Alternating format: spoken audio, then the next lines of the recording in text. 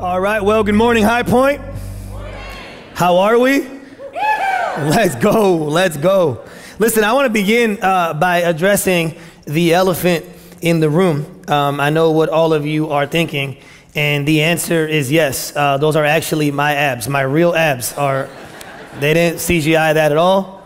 That's actually how I look. No, actually, David Tigert, he's actually leading worship over at Collierville this morning, and he is the one who puts together all of our bumpers. So let's go ahead and give David a round of applause.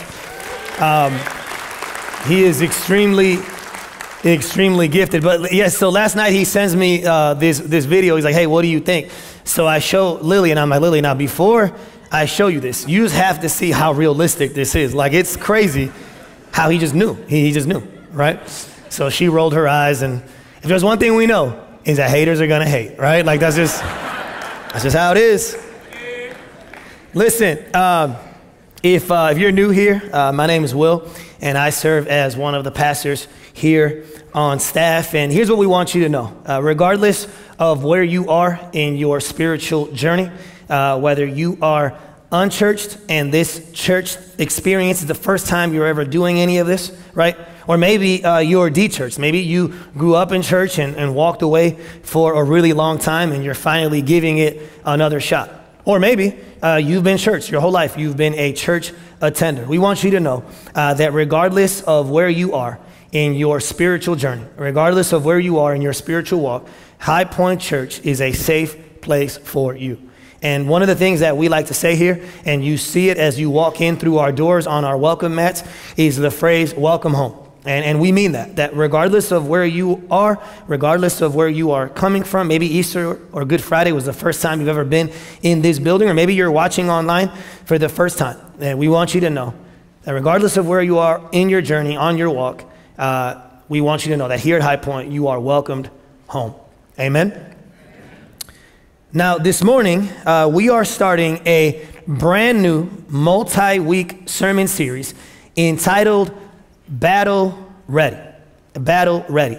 And what we're doing in this series is we are going to be looking at spiritual warfare through the lens of Ephesians chapter 6. We are going to be looking at spiritual warfare through the lens of the armor of God. Now, there are two primary reasons why we are doing this series. The first reason is more corporate and public, and the second reason is more private and personal. Okay, so I'm going to give you the first reason here on the front end, and then I'm going to give you the second reason later on in the sermon. But the first reason why we are doing this series on spiritual warfare is a corporate reason. It's a public corporate reason. Here's what I mean. I've been here at Highpoint. I checked the calendar last night. I've been here at Highpoint for exactly 18 months. Now, those 18 months have felt like more like 5 years, okay? I know it's only 18 months, but I feel like I've been here 5 years. Nothing that you guys have done nothing wrong, but it's been easily, hands down, the hardest 18 months of my life for many, many reasons. Some of you may know some of them. Maybe you've never met me and have no idea what those are. But it's been the hardest 18 months of my life. But what I would say is that these last 12 months in particular have probably been the hardest, right? Ever since the global pandemic started, right after that, a few months after that, we had a very divisive political season. And your pastor decided to do a 4-week series right in the middle of all that. And so that wasn't helpful. And maybe it was for you, it wasn't for me. And so this has been a very long 12 months. And I would argue that the last few months have probably been the hardest of the 12 months because, like many of you know, back in the December time period, well, actually, you can go all the way back to September. It's at the August-September time, my grandfather passed, and then my grandmother passed, and then I had COVID and was in the hospital for pneumonia. Then my dad got COVID and put on life support. And then, if you remember, just a few weeks ago, we did a series on suffering because as a church, we were under a very intense season of suffering. And I listed all the names and all the families that had experienced suffering and loss. with one of our staff members. During that time, I didn't share this in that sermon, but during that time, out of our almost roughly 40 staff members, 12 of them had COVID at the exact same time, okay? And one of them, Trisha Leggett, ended up passing away as a result, which was why we did the series, or that message on suffering to begin with. And so this season has been very, very difficult. And so I would argue that part of the reason why we are doing this series is because of where we've been. But I would also argue that we are also doing this series, not just because of where we've been, but because of where we are going, Now, what do I mean by that? Well, I personally, even though these 18 months have been really hard, I personally have never been more excited about the future of our church than I am right now. And as my wife and I were talking last week, getting through Good Friday, going into Easter, she mentioned something to me on Saturday. She said, it almost feels like Good Friday was the closing of a season, and then Easter was the starting of a brand new season, right? And I can relate to that. Like I feel that. And God moved in an incredible way during the weekend. And so I feel like we as a church are heading into a very different season than from the one that we just came from. One of the things that people talk about and Christians use all the time is, the best is yet to come. The best is yet to come. And I've always been very weary with that statement because I think that's true in that one day we're going to be in heaven, right? So long term, the best is yet to come. But we don't know what's going to happen tomorrow. We don't know. And no one knew going into 2020 that we were going to experience what we experienced. The best is yet to come was not an accurate statement, right? But here's why I feel that I'm more excited than ever about where God is leading us and why I feel that this series is so important and so strategic. All the way back in last summer, I had time to get away. Usually around the month of July, my family and I get away, and I had time to pray and process and read and really just seek the Lord. And during that time of praying and seeking the Lord, I was in a very tough time in my ministry. Like I was very, very close to burnout. And like I was literally just be like, I don't know if this is for me. And what's interesting is one of the things I've learned over the past few weeks, I was listening to this podcast, and in the podcast, what the guy said, he's a leadership guy, he said that 30% of pastors who were in ministry before COVID started will be out of ministry by this fall. 30% of pastors will be out of ministry by this fall. Like that's how hard this season has been for people in ministry. And so last summer, I kind of hit a wall, and God allowed me to have time away, and I got time to pray and process. And the Lord convicted me, and here's what he convicted me with. What he said to me was, the reason why you feel like you are burning out, and the reason why you feel like you can't do ministry anymore is because you're not actually doing any ministry at all. Now that you are a mega church pastor, all you do is lead meetings and give TED Talks on the weekend. That's all it is. Like that's what a mega church pastor is. I don't know if you knew that, but that's the role that they play. And so he's like, you're not actually doing any ministry, and that's why you want to leave, because you didn't sign up for this. I called you to do something totally different. So during that season, I began praying and I began seeking the Lord. And through reading books and through prayer, I started becoming more and more convinced that we as Highpoint have to go somewhere where we've never been before. And what I mean by that is we have to become a disciple-making church. And the Lord gave me a vision. Here's the vision that the Lord gave me. The Lord gave me this vision that every high pointer, if someone is going to call themselves a high pointer, they have to be one and make one.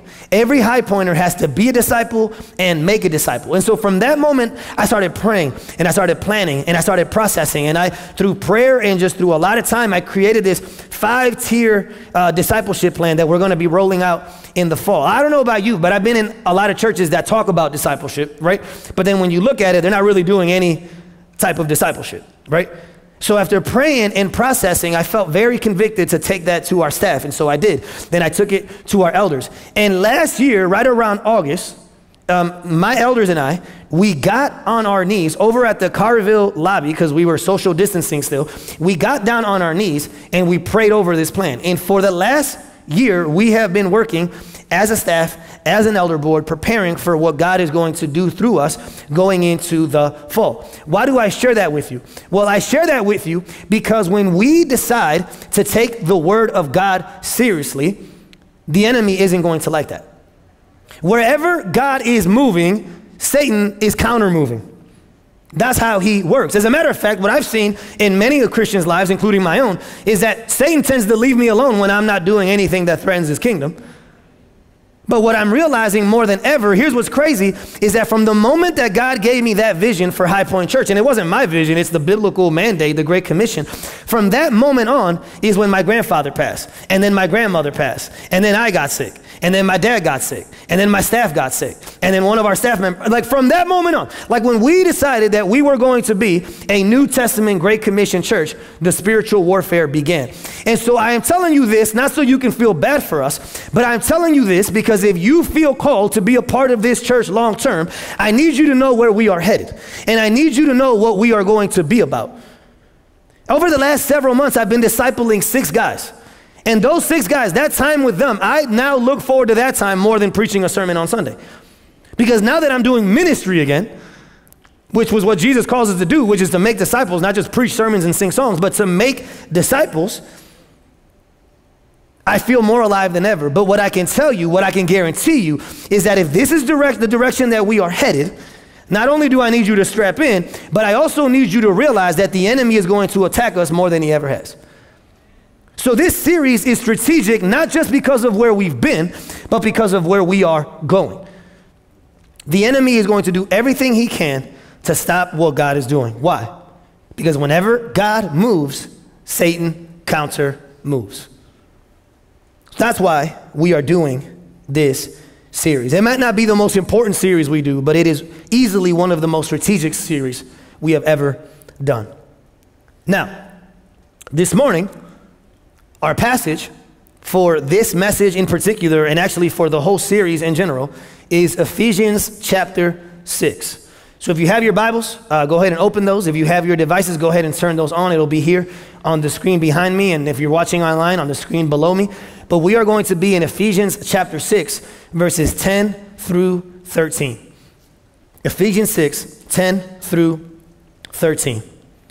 What we're going to do today is we are going to look at this passage under 2 headings. The first thing that we're going to do today is we are going to look at who we battle. Who we battle. And then after we look at who we battle, we're going to conclude by looking at how we battle. So we're beginning with who, and we're concluding with how. But I want to start today by looking at who we battle. And to do that, I want to read to you the passage in its entirety. We're going to be from verse 10 to verse 13. Here's what it says.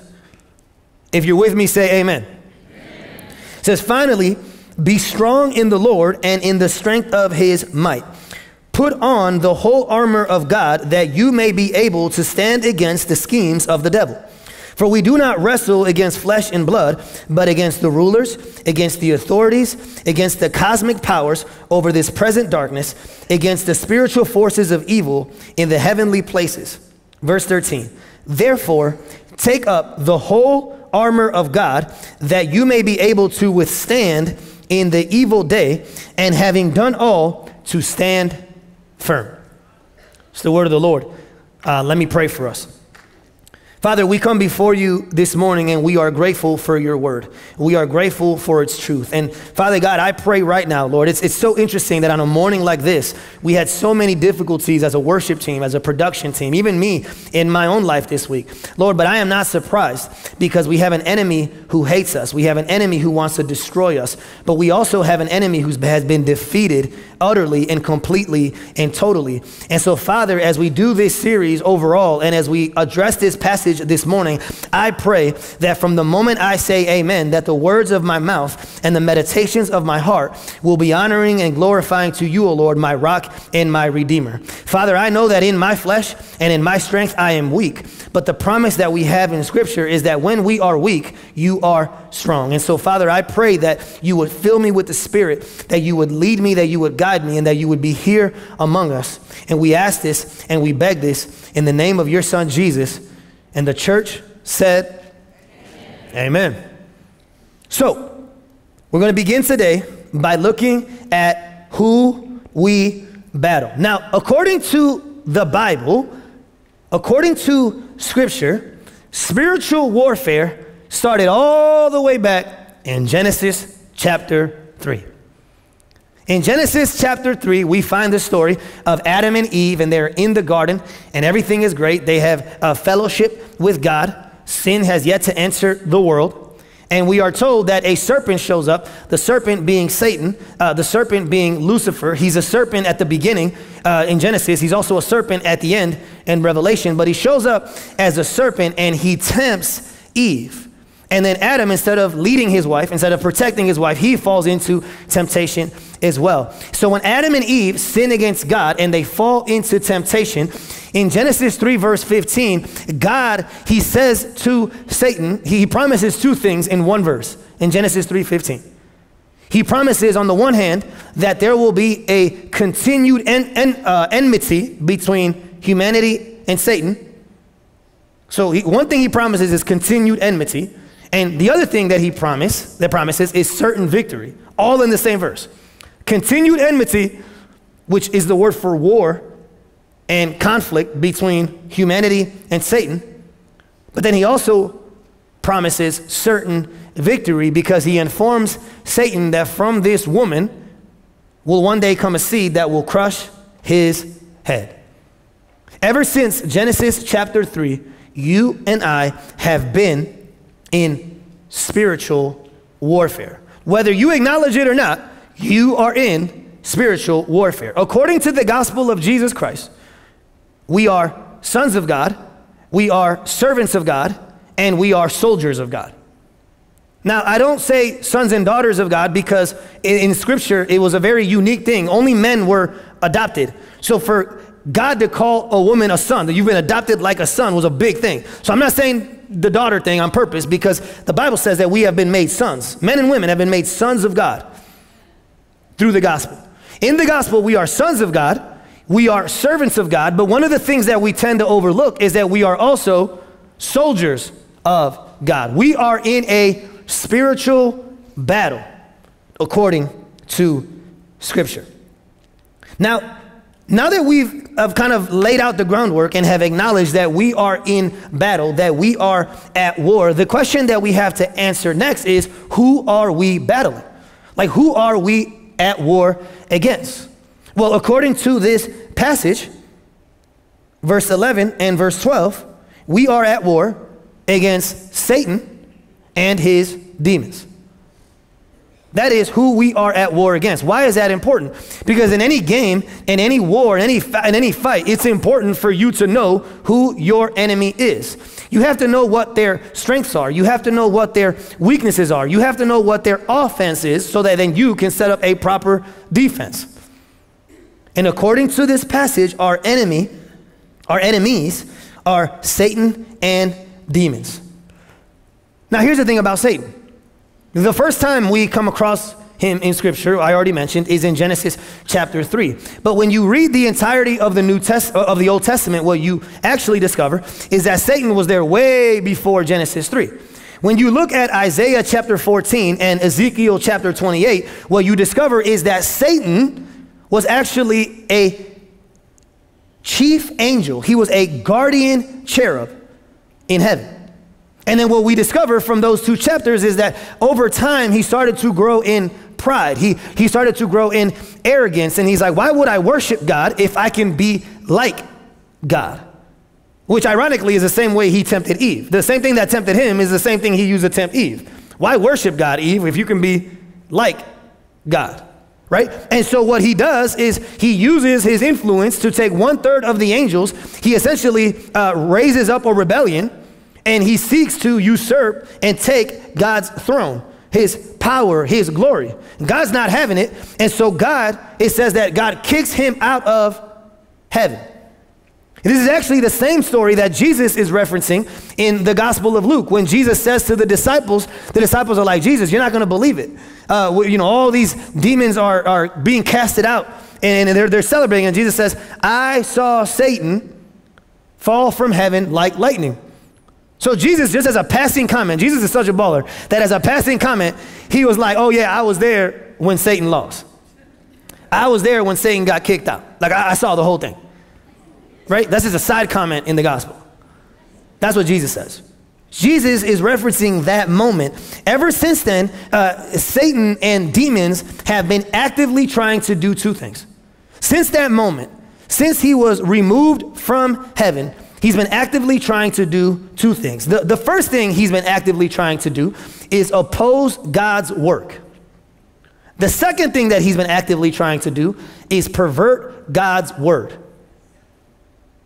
Right now, Satan's working, and he's doing it in two ways: by opposing God's work and by perverting God's word. That's what he does in the garden. He shows up in the garden, he tries to oppose what God is doing, his work, but then he also perverts what God says, his word. And that's what Satan has been doing since the beginning. When we look at the New Testament, there are several different descriptors that tell us who he is. In Scripture, he is described as the liar, as the accuser, as the tempter, as the murderer, as the slanderer. Jesus says that he is a thief who came to steal, kill, and destroy. We are at war, church. And listen, you might be a pacifist, but Satan is not. The person you are battling against is seeking to steal, kill, and destroy. And according to this passage, he is not alone. It's not just him, but it's all the demons and fallen angels that fell with him. Now, here's the thing about Satan, though. Satan, on the one hand, is very, very strong, and yet on the other hand, he is very, very subtle. He is both strong and subtle at the same time. How do we know that he's strong? Well, according to this passage, verse 12 says, "For we do not wrestle." The Greek word there is the word struggle. Now, here's the thing. When we think of wrestling, right, we think of, just wrestling with our sibling on the living room floor, or we think of watching wrestling on the Olympics, or maybe back in high school. It's a competition between two people. At the end of it, you get up and you walk away. The problem is that when you look at Scripture, wrestling in Paul's day was a completely different monster. It almost always happened at the Colosseum. And when it happened, get this, it was hand to hand, face to face, very, very personal combat. And the only way you would win was by choking the other person out. You would have to grab their throat and choke them out. Okay? Many times that person would die. But even if you didn't die, the punishment for losing was they would blind you for the rest of your life. That's what wrestling was back in Paul's day. So when Paul says wrestling, his readers would have immediately known the severity and the seriousness of what this battle actually was. This is a very serious battle. We have a very strong adversary. But here's the thing about Satan. Not only is he strong, but he's also very subtle. Well, how do we know? Well, because in this passage, verse 11, it says, "Put on the whole armor of God, that you may be able to stand against the schemes of the devil." The word there, schemes, in Greek is the Greek word methodia, which is where we get the English word methods. And literally what it means is a crafty, cunning strategy planning. He's crafty. He's cunning, he's sneaky, he's subtle. That's how he works. So on the one hand, he's very, very strong, but he rarely flexes his muscles because according to Paul, he almost always works through schemes. He doesn't want to be seen. He doesn't want to be detected. Actually, the word picture there is of a predator seeking prey, but instead of the predator just running after it and making it super overt, it's doing it covert, like it sneaks and waits and sets a trap.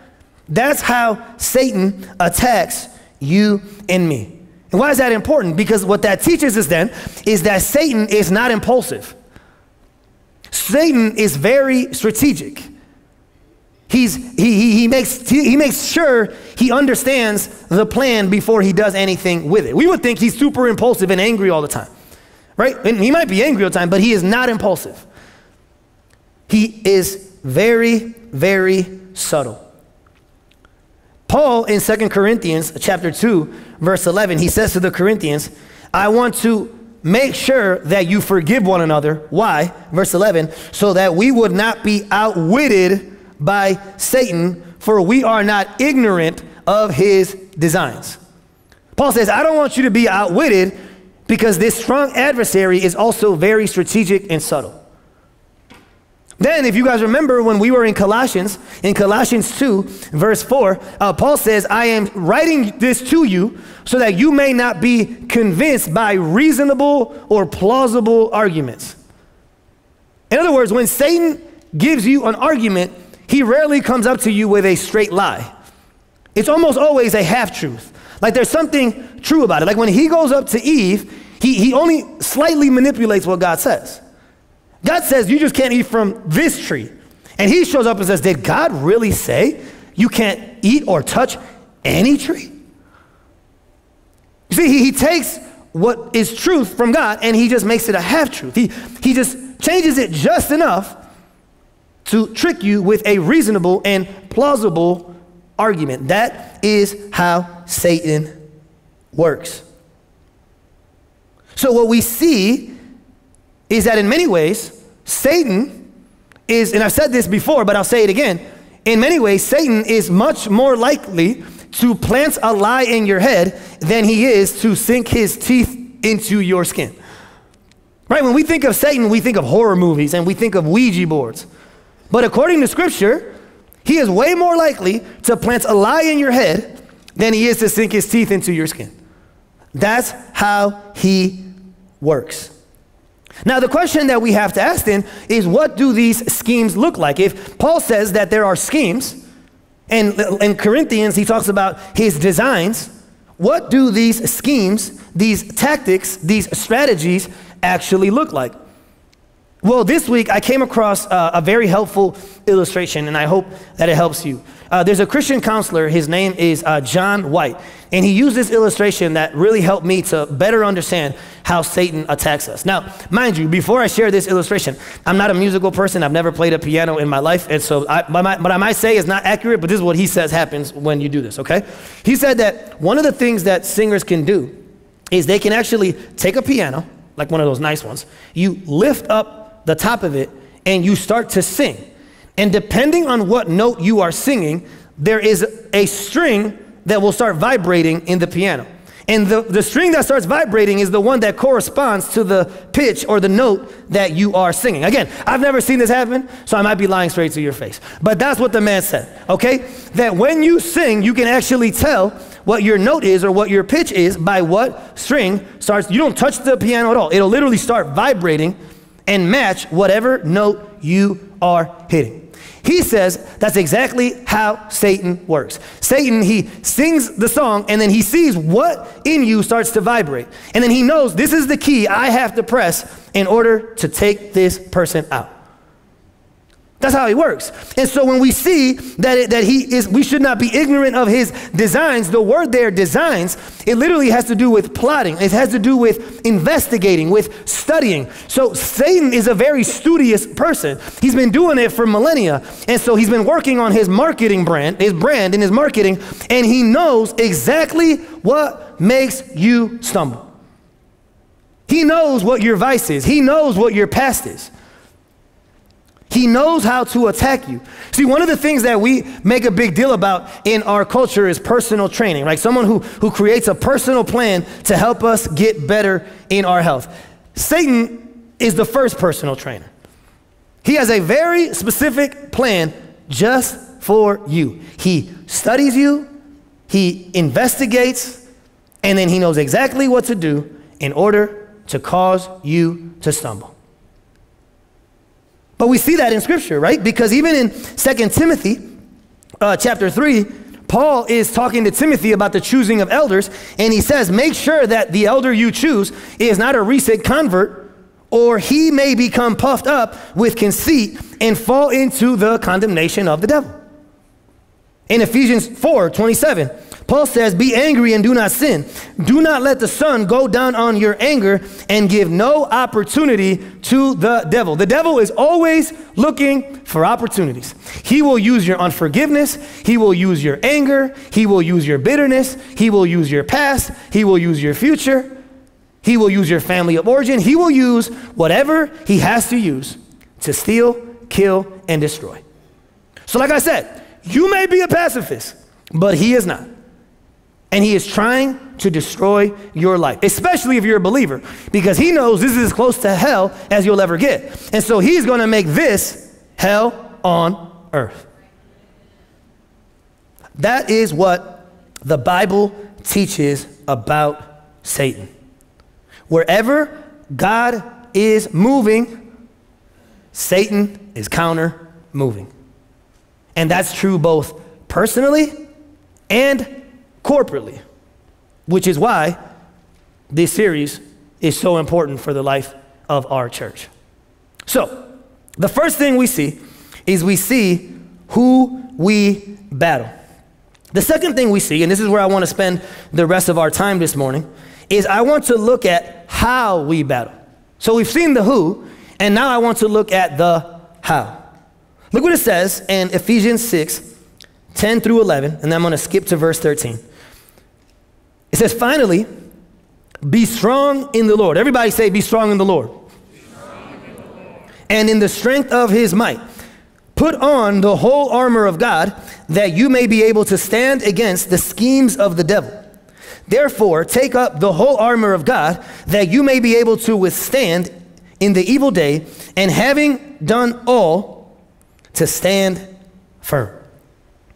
So we've seen who we battle, and now I want to take a few minutes and talk to you about how we battle. But before I tell you that, I want to take a moment, a few minutes here, and I want to share with you a big part of my testimony. I remember what I said at the beginning. I said I had two reasons for doing this series, right? The first reason was the corporate reason, and then the second reason was a more private, personal reason. Now, if you have kids in the room, you might want to earmuff it. You might want to step out. This is my story. I'm not exaggerating any of it, but it's pretty heavy, okay?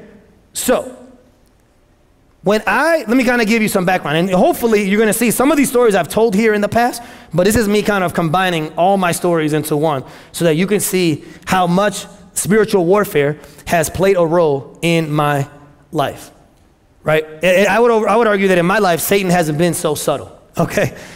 So my parents, so here's where my nationality is. I am part black, part Hispanic. My dad is Cuban, and my mom is Puerto Rican. Now, I want to focus more on my dad's side of the family. My mom grew up more as a nominal Catholic, and my dad grew up in a religion called Santeria. And I'll explain what that is in a second. So my dad was born the very year that Fidel Castro took over Cuba. So my dad never knew Cuba without Fidel, right? Now, when my dad was about 8, 9 years old, his father, my grandfather, the one who passed back in August, he worked as a cook at a restaurant. It was a butcher shop / restaurant, and he worked there. And what happened was one of his coworkers was stealing food from the shop and was bringing it home because there was no food back then.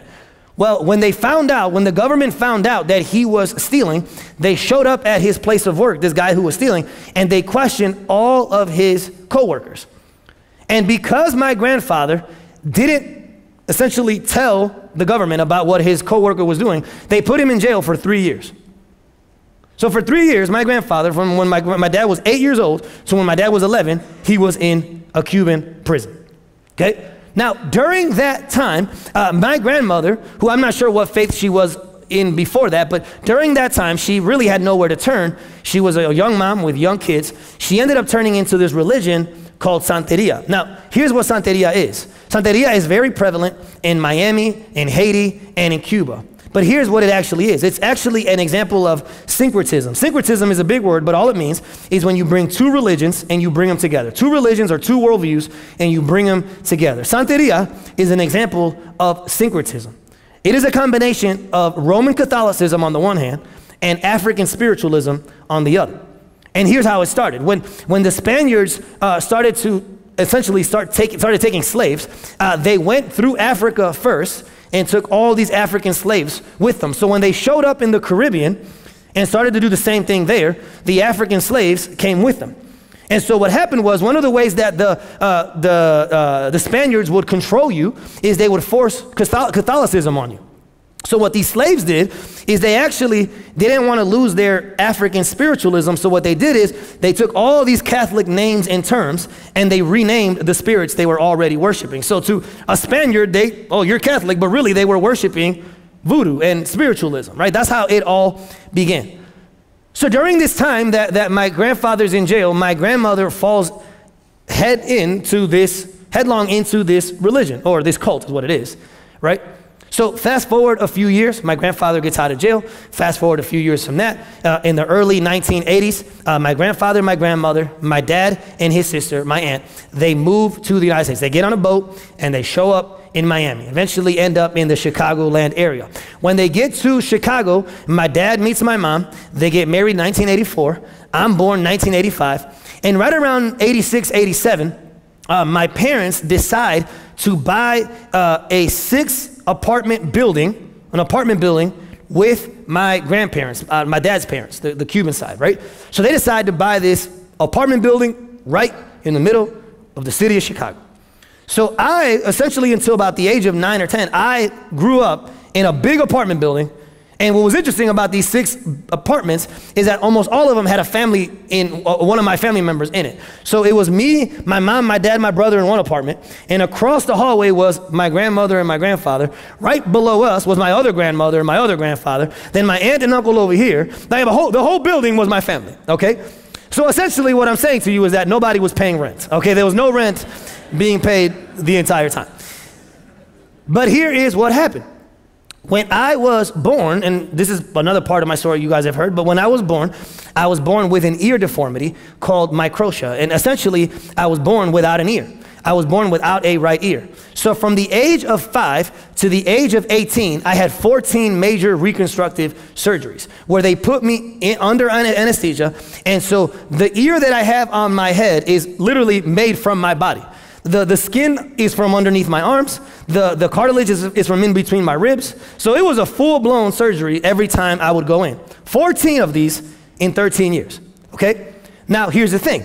Because my grandmother was the only person in our family that took her faith seriously, even though it was a cult, here's what we would do. And again, if you have kids, this might be where you want to start ear muffing. But here's what we would do.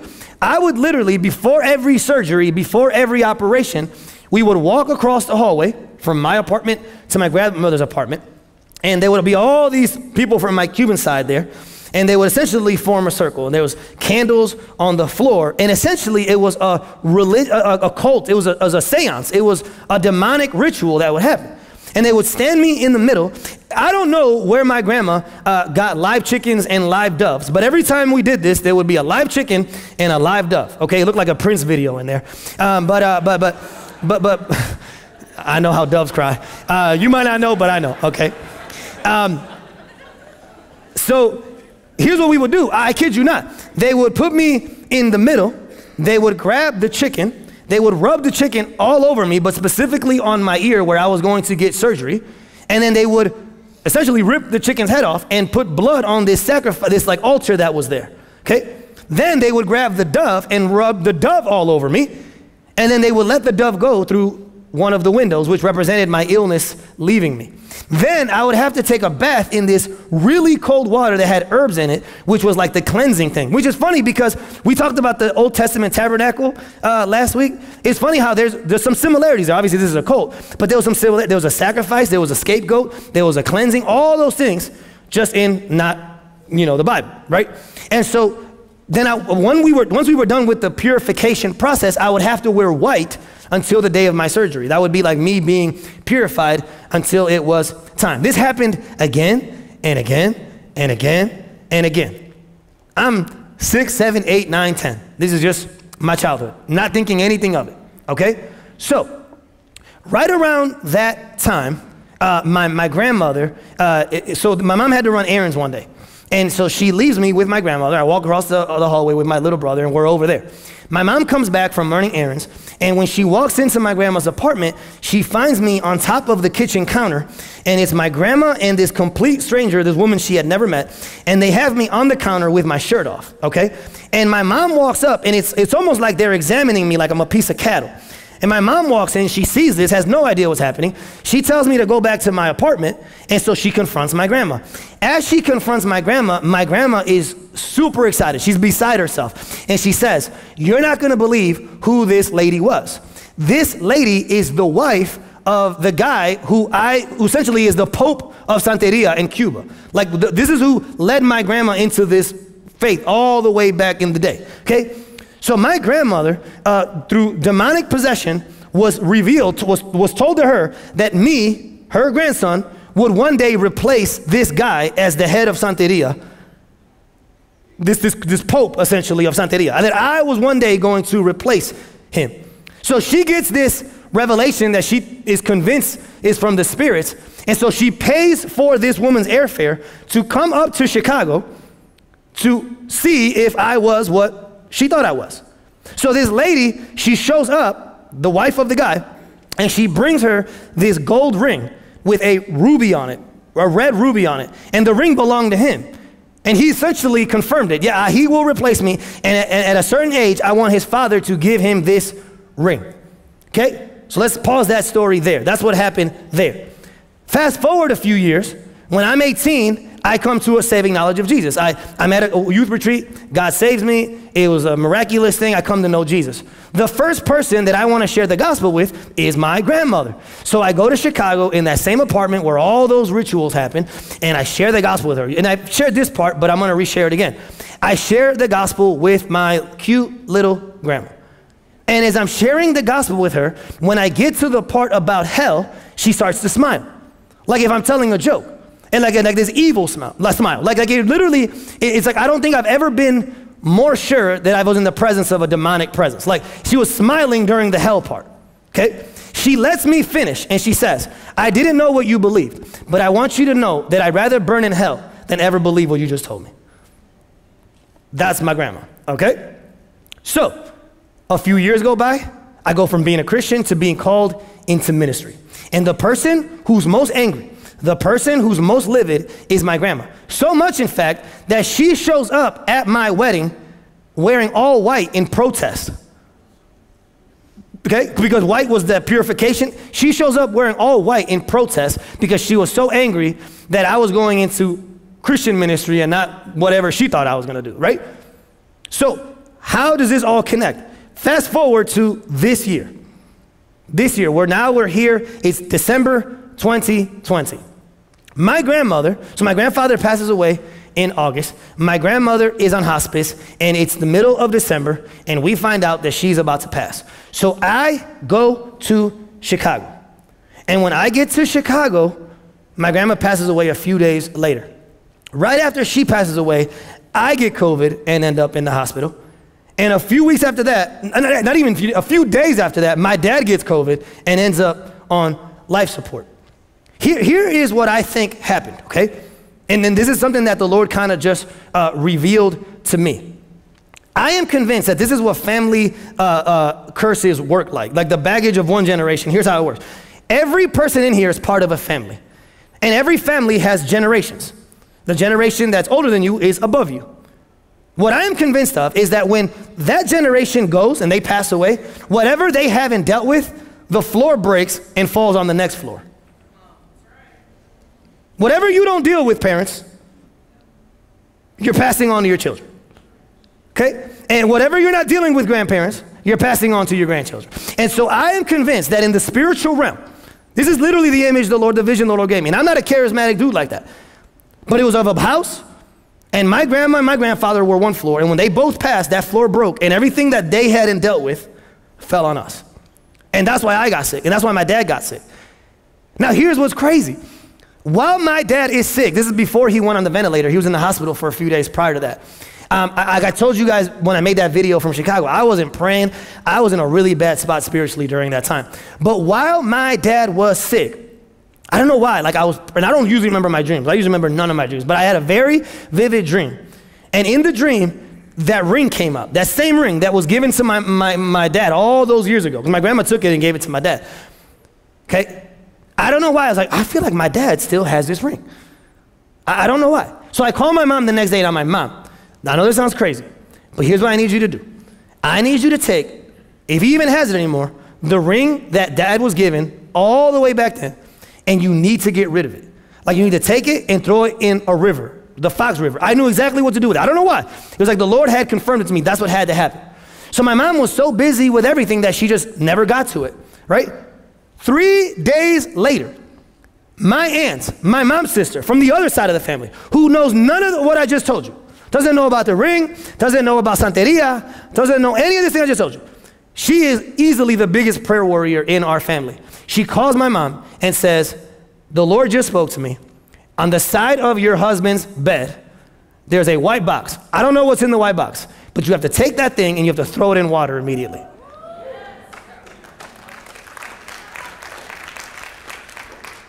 So my mom connects the two things and she sends my uncle, because she was still in the hospital with my dad. My uncle, so on the ride, literally this is when it all happened. On the day when I am driving to Chicago, I got the word that my dad was about to be put on a ventilator. I am driving to Chicago, my uncle is FaceTiming me, and I had never seen that ring ever. He's in my dad's room, and sure enough, he opens the thing, and there's a white box. He opens the box, and there's the ring. And he literally says, he FaceTimes me and says, Will, is this the ring? I'm like, that's the ring. And I'm like, get rid of that thing immediately. And what's crazy, and I didn't even tell the other service this, but what's crazy is my Cuban family, who are still very much Santeros, I had to literally, they were praying for my dad to these spirits. And I had to call them and say, if you're not praying in Jesus' name, I don't need you praying for my father. And one of them found out what I was doing with the ring and tried to like talk me out of it. It was almost like Satan trying to speak through them saying, don't get rid of the ring. Whatever you do, don't get rid of the ring. So we're on our way to Chicago. My uncle gets the ring. He gets rid of it. And on that road, on the way to Chicago, I called Josh Mays because Josh knew the whole story. Our pastor, Josh Mays, and I said, dude, I have no idea what's going to happen to my father, but we are doing a series on spiritual warfare at Highpoint Church. Here's what's crazy though, church. And here's why I would put this in the good news category, everything I just shared with you. There's 3 reasons why God gets the glory, not Satan. The first reason why God gets the glory and not Satan is because my grandmother, that lady that I told you about, the one who looked at me crazy when I told her about the gospel, that same grandmother, I got a chance to lead her to the Lord before she passed away.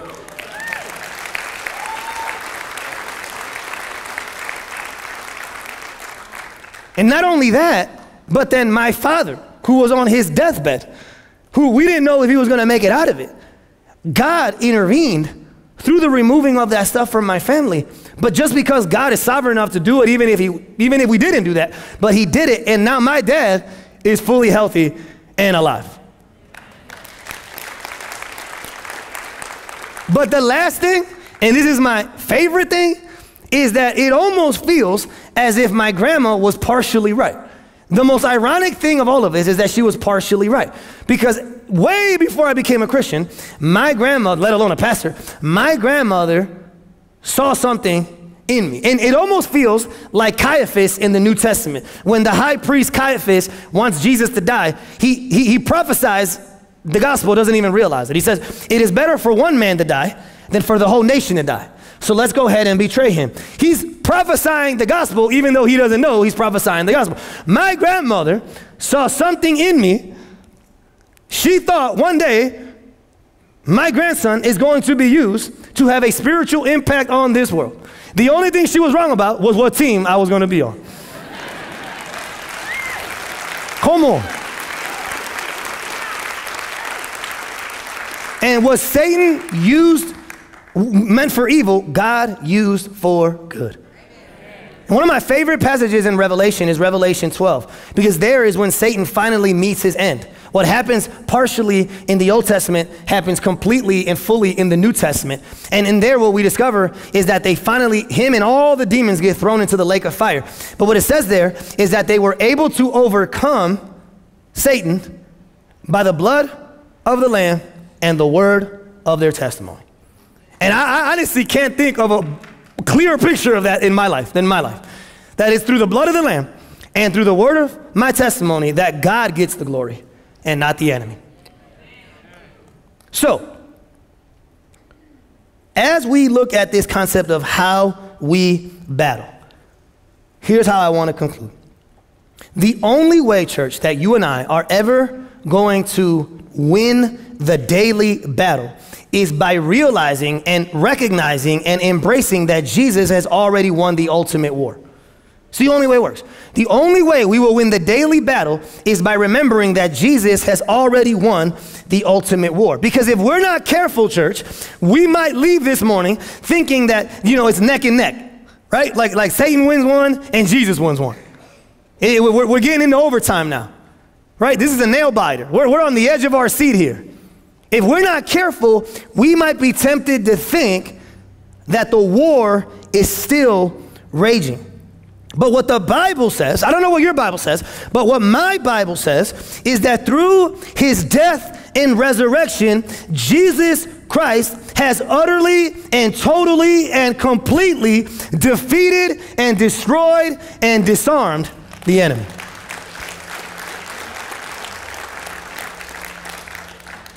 Church, what that means is this. This is why this is so important. Because through the gospel, Jesus Christ simultaneously disarmed Satan and armed us. That's what the gospel teaches. That at the same time, he disarmed Satan and then armed us. Because here, what we're going to look at in a second is that we were given the armor of God. But what I need you to understand is this. We don't approach this spiritual battle for victory, but we approach it from victory. I'm going to go ahead and say that again because I know somebody missed that, okay? The only way that we are ever going to win this spiritual battle is once we understand that in this battle, we are not going for victory, but we are approaching it from victory. You get what I'm saying? Because Jesus Christ has already won. Utterly and completely and totally and fully. He's won the war. So we approach our daily life not for victory, but from victory. Not for salvation, but from salvation. Because of what Jesus did for you and for me. Church, and I think that's why it's so important for us to constantly be remembering the gospel. To constantly be putting on Christ. Back in our union series, we talked about being in Christ. We looked at Romans, and we said that when we place our faith in Jesus, we are transferred from being in Adam to being in Christ. And so now, and we saw this in Colossians again and again and again, Paul says, make sure that you put off sin, you put off Adam, and you are constantly putting on Christ. But here's what I did not know. I always thought that putting on Christ and putting on the armor of God were two separate things. But what I discovered this week is that putting on Christ and putting on the armor are the exact same thing. That when we place our faith in Jesus, we are placed in him. But it's up to us through the remembering of the gospel, through praying, through reading, to every day put off sin and put on the Savior. That it is in putting on Christ that we put on the armor. They're not two separate things. They are the same exact thing. Well, how do we know? Because when you look at the description of the armor, Paul uses words like truth and salvation and righteousness. What we discover when we look at Scripture is that Jesus Christ and him alone is the true source of truth and of salvation and of peace and of righteousness. He is the very word of God. So when we put on Christ, we put on the armor. And here's something you may not know. But whenever we talk about the armor of God, as Christians, we automatically go to Ephesians chapter 6.